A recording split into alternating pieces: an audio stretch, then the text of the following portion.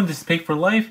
Now after TFCon, I finally had time to sit down and do these reviews for the TFCon quote-unquote exclusives. Some of them are not so much so, but I wanted to first start with my favorite of the bunch, which is MMC's reformatted R-41 Ultio, the Senator, or their version of Senator Rat-Bat, which is a remold or retool of their wing or arrow. But let's get right into it. So this is the box. Pretty standard, no flip open window or anything like that. Everything on the side is pretty standard, just renders or images. On the back, you do get a lot of product images of him in his robot mode, which is interesting, but then you can see various versions or, I guess, options for his alt mode, which I really like. And you may not be able to tell just from looking at it that it is a heavy retool. So when we look at it in the actual packaging, out of packaging itself, you'll notice that it has a lot of remolded parts. So from what I was told from MMC, they remolded about 50% of the parts, and you'll be able to tell that when we do a comparison with wing or arrow throughout the review. So out of packaging, we do get the standard clamshell. We also get a set of instructions. This time it doesn't come with a comic, I guess because it's kind of a quote-unquote exclusive. Actually, it's more of an early release, so you should be able to get this no problem down the line. But no comic. He does come with his plastic stat card, as usual, with his stats. And out of packaging, you also get what appears to be only 2 accessories. It's actually 4 because each of these is a removable set of claws that you can use later. We'll show that off, but they're pegged in. So out of packaging, he's formed like this. To get him into some kind of semblance of a robot alt mode, you want to flip up these sides here and then peg in these wingtips, which are also obviously blades that he can use as melee weapons in robot mode. But this is what he looks like. He does have a set of skids that can fold away or fold out. And then they can fold in as well, if you'd like. Additionally, those claws that we saw before can act like skids, I think, if you fold these out. That's the only reason why I would see the need for these things to rotate out. But here we go. And it's a really interesting alt mode. It kind of reminds me of, it's some kind of spaceship, but off the top of my head, it kind of reminds me of like an F-Zero ship. Oh, sorry about the squeaking. It just looks really nice. I like this kind of, I don't know, C-shaped or I don't know, W-shaped look to them. And like I said, in the product images, they show a lot of alternate configurations. You can just spread these out to have more of like a, I guess, of a jet look. And then you can make use of the transformation joint here to actually scooch these back, each of the wings back on a double hinge and peg them further back towards the thrusters. And again, you can get just a different type of look from that. Both like this and down like so. Yeah, my preference is probably what they show as kind of the standard one, which is down here like this, with the blades facing forward.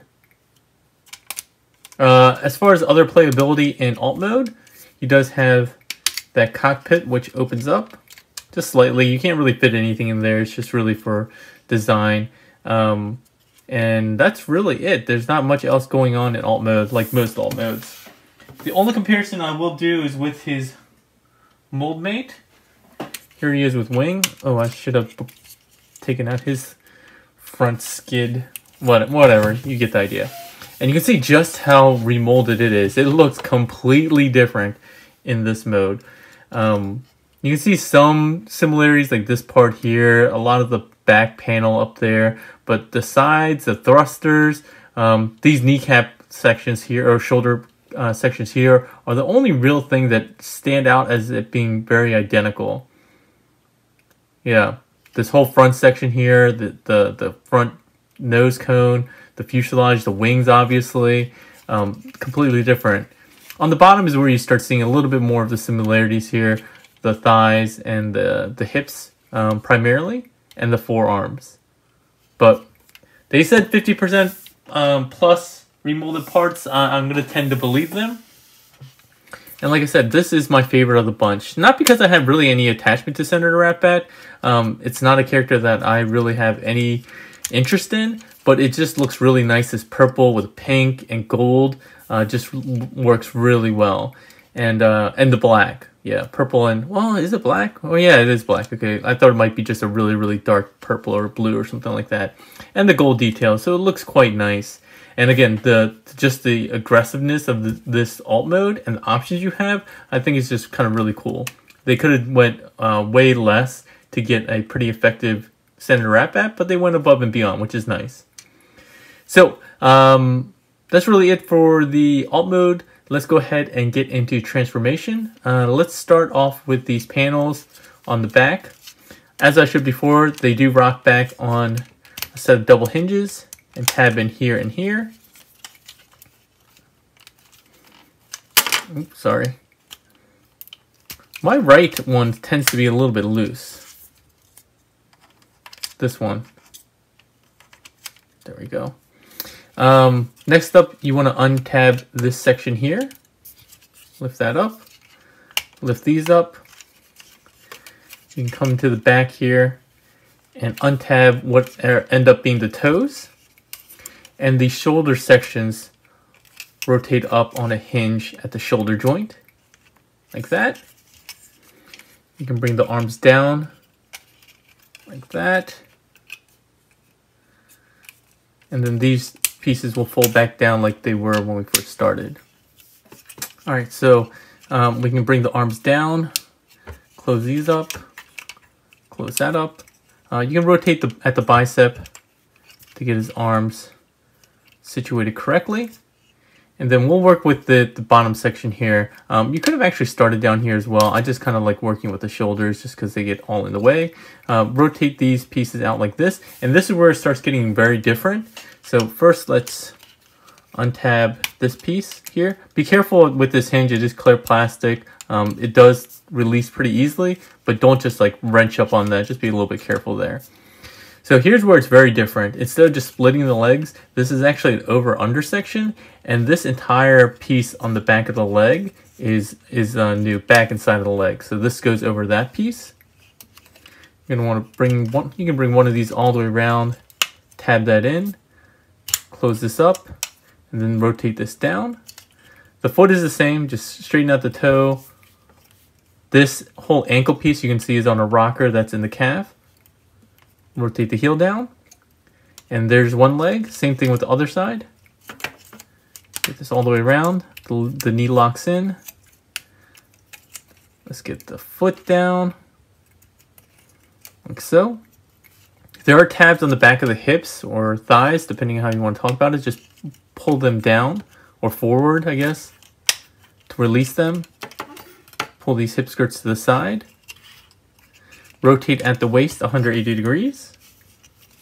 And then we can deal with the upper body. So the upper body works in that you open this up. This section here, you want to open these panels. Get this rotated around the big shoulder pieces here. That will make the head reveal itself. And you can squeeze this in, retab the chest, and rotate the head forward. You can do with the hip skirts on the side or scab, where the scab is, however you'd like. I like just kind of ankling them back like that. Get these pieces down like so, and we have Senator Ratbat in robot mode. One other optional piece, which is kind of a leftover, is this kind of gappy here. If you want, you can go ahead and fill this up a little bit. It doesn't really do much. It's really for holding the sword for wing or drift. I just leave mine up though. But yeah, here is Ultio in robot mode. And he looks really, really nice. I did see somebody, and I apologize, I don't remember who it was. Somebody did a cool repaint or digibash of this into Serpentor, like a Serpentor from G.I. Joe, and I need to have that. I'm not even a huge G.I. Joe fan, but with the gold and green colors, with this kind of cape looking thing, that was a really perfect version or reuse of this mold. I would love to see that come out as another TFCon exclusive or exclusive down the line. But yeah, he looks really good. Let's go ahead and show you some of his optional weapons. So the wings can come out and you can peg them into the hands as swords. Either of them, you can dual wield that. Alternatively, oops, sorry about that. Alternatively, you can go ahead and, oh, it's falling down. Let me get his ankles actually angled. So that, there we go. So you can actually come underneath here and just wiggle this hinge as tightly in there. There's a peg that attaches these claw-like pieces, and as you might imagine, he's going to be able to use these as melee weapons. So let's plug this back in here. And it's supposed to be kind of an undergrip. You can use it as an upper grip, but it just looks better as an undergrip, and he has claws, and you can do that for both, which is, again, very, very cool looking.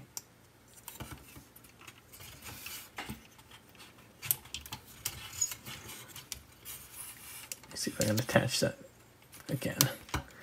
Yeah, and that just stores right back where it was before. You can have it come out like this as well. I don't know why you would really want to. Maybe that was for alt mode, but you can have that rotate around. Articulation wise, his head is on a ball joint. His shoulders are on a hinge, but also on a ball joint, so you can make use of both of those. A really big ball joint here, so you can go all the way around. Bicep swivel, double jointed elbows, and then a ball jointed wrist. The ball joint actually goes into the forearm itself. He does have a waist swivel, no ab crunch. He does have these ball joints and the hinges on the side, so you can kind of angle these down and back or however you would like. They were the scabbards for the previous use of the mold. His hip skirts do move out of the way, so you can get good friction. Joints going forward and back and out to the side. He does have a double knee bend or double knee hinge. You're going to get this kind of interference here. That is one of the limitations of having that extra remolded piece. And then down at the foot, as we saw before, he does kind of have this weird calf articulation. And then a ball jointed ankle. Ball jointed toe, and the heel piece that's on a hinge or on a pin. But that's it. Give me a quick second. I'll go ahead and bring in Arrow so you can see what he looks like next to his mold mate. All right, here we are with both of these guys in their robot mode. And again, you can see a lot of it is the same, you know, kind of the thighs, the inner kind of frame is the same, but the exterior, like the chest, the head sculpt, clearly, even the shins and stuff like that are vastly different, right?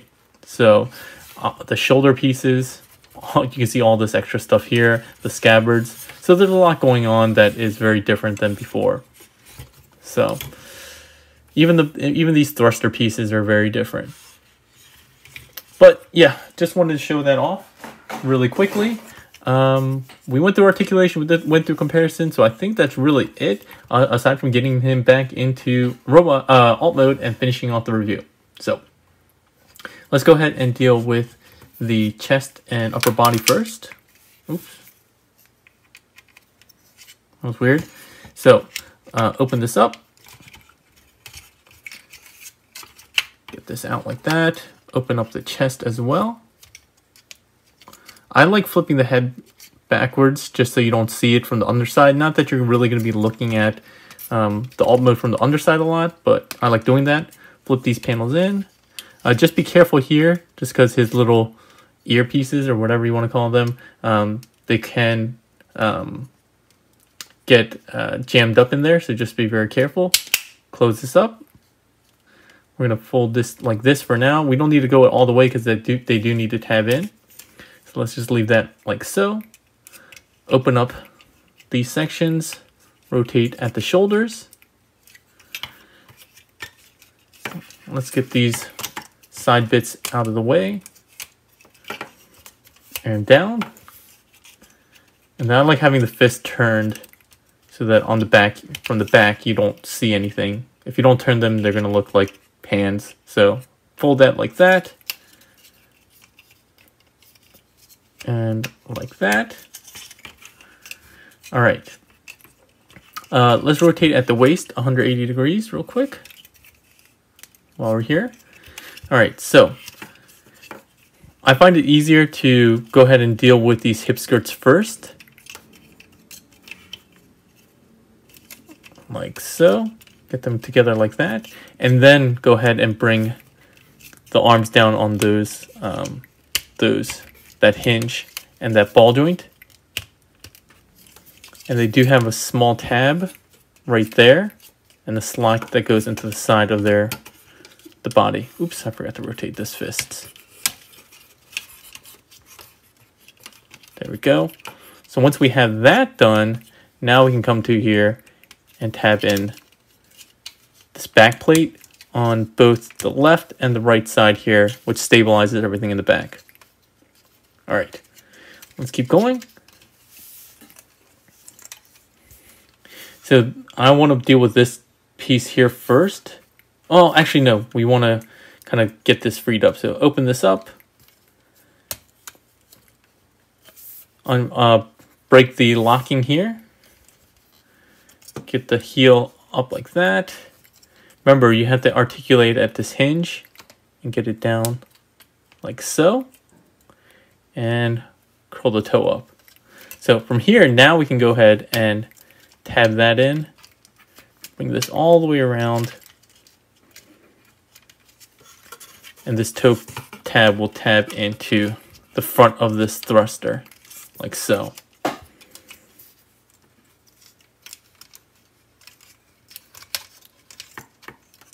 All right, this will come down like that. And then we'll just wait and do that other side as well. So again, open this up, unlock the knee. As you're coming around, flip this heel piece around, this toe up, and then angle this back so it all sits nicely like so. Now we'll go ahead and straighten out the leg so that that tab on the back of the hip goes in. Fold this in until we get the toe tabbed in, like so.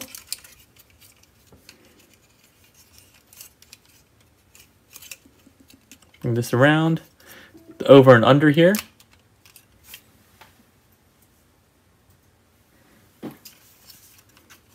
Close up the front half with these tabs. There we go. Rock the kind of butt flap piece. It has a series of tabs in the back here and in the front. Close this up.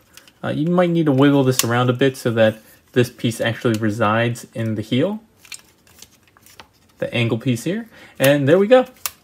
We are back in his alt mode. So that's it for the transformation. Final thoughts. Like I said at the beginning of the review, this is definitely my favorite of the TFCon DC 2019 exclusives.